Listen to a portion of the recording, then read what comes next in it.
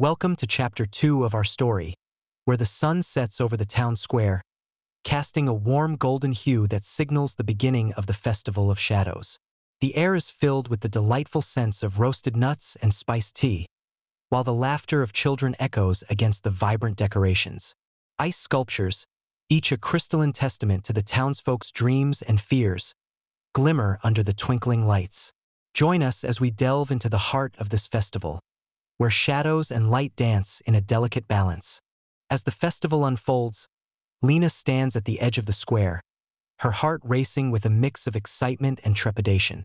The weight of her friend's unspoken fears presses down on her, a palpable tension that threatens to overshadow the festivities.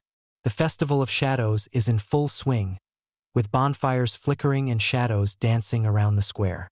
Lina feels the energy of the night, a blend of joy and apprehension, as she contemplates the challenges that lie ahead.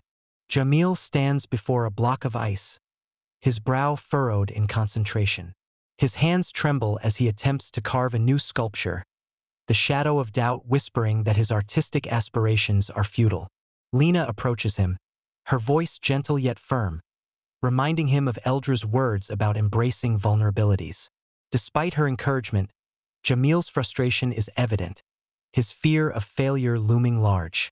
Lina places a reassuring hand on his shoulder, urging him to confront the shadow that threatens to consume him.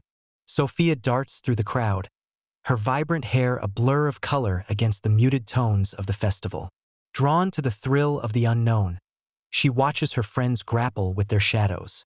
A flicker of doubt crosses her mind as she realizes that the greatest adventure might lie in facing the fears that bind them. Her heart races with this newfound understanding, as she contemplates the courage required to confront the shadows within.